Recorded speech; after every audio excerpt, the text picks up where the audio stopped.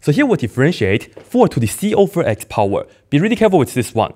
First of all, we have to know how to differentiate a number to a function power. So here we go. I will write it down right here for you guys. When we have to differentiate, let's say we have some base b, just a number, right, a legitimate number, raised to the x power. Well, this right here gives us b to the x power times natural log of the base, which is natural log of b, like this. And sometimes if you have more complicated things for the power, like especially you have c over x, remember the following. Sometimes I can write this down, d of a box, meaning to differentiate the following.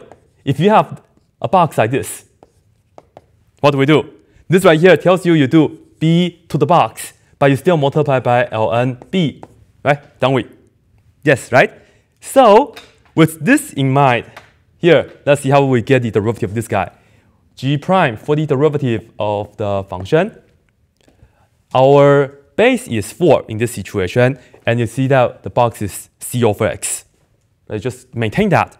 So for this, we first get 4 raised to the c over x power times ln 4. Again, I'm using this formula, right? C over x right here, c over x right here. That's exactly what I'm doing right here, right? But we are not done yet because we have to use the chain rule. Because right here, as we can see, here we have c over x. We have to differentiate that. So now perhaps I'll do it on the side just to make it super clear for you guys. Differentiating some constant over x. Well, this is just a constant, like 5 or 17. You can bring that to the front.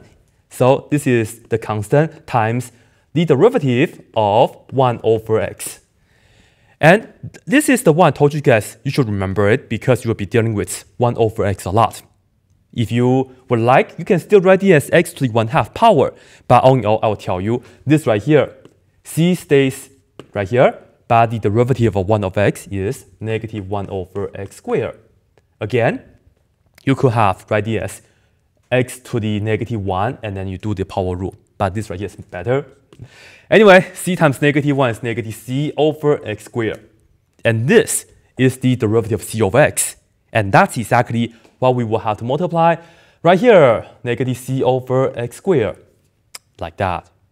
Lastly, perhaps we'll just write things down in a better form because let's see, we have the negative c, and then we have the 4, and then c over x power, and all over x squared. And don't forget the ln 4, it's actually on the top. So I most wanted to put it on the bottom, which is not correct. This right here, that's it.